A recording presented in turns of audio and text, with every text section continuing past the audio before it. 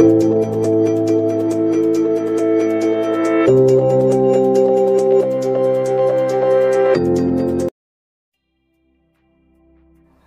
the chemical equation by law of conservation of mass.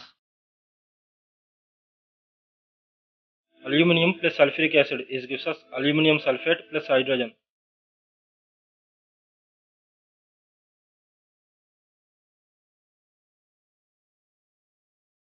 In this equation, the reactants are aluminium and sulfuric acid, and the products are aluminium sulfate and hydrogen.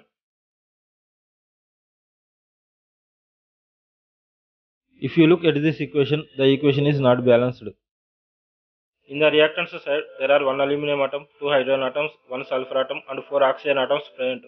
And the products side, there are 2 aluminium atoms, 2 hydrogen atoms, 3 sulfur atoms, and 12 oxygen atoms present. The number of atoms are not balanced on both sides. To balance the chemical equation, we need to make use of coefficients. A coefficient is a number that we place in front of a chemical formula. In this equation, we need to balance the sulfur atoms first. To do this, we need to put a coefficient of 3 in front of H2SO4.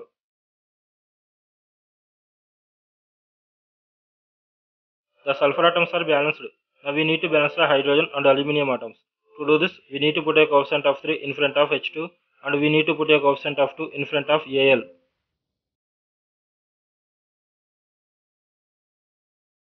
The equation is now balanced. There are 2 aluminium atoms, 6 hydrogen atoms, 3 sulfur atoms and 12 oxygen atoms on both sides.